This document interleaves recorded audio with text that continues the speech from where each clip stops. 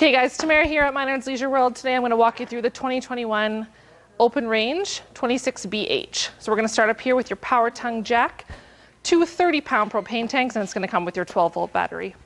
Swinging around, we got your aluminum siding on this guy, magnetic clasps on this door, so no little clips on there either. And you have your pass-through storage all the way through there. So lots of room for games, chairs, anything you can need in there. Coming back here, we have your power awning, almost the full length of the trailer on this guy. It does have your built-in LED lights and built-in outdoor speakers on the top corner as well. On here you have your large grab handle instead of the small little one they used to do. They added this one on there. Dual axle, and then you do have a little plug-in on the outdoor as well.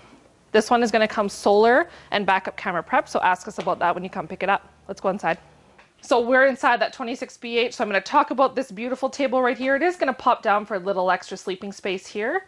Swinging around, you got your Furrion cooktop stove, 3 burners here, little glass backsplash that we added in there, and then your microwave and range hood as well. Coming over here, they do a seamless countertop with your stainless steel sink, and then you have 3 banks of drawers here, and then you do have room for a garbage receptacle down here as well. Lots of cabinet storage all the way across, some nice deep cabinets up here. You'll have lots of room for all of your goodies up there.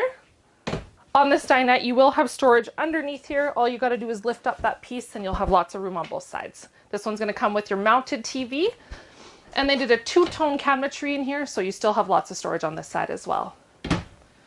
Coming around to this side, they did a 6 cubic foot fridge, 2-way of course, and then you have your freezer up here as well. Here we're going to check out this other sleeping / sitting area. Give you an extra room for 2 more people here.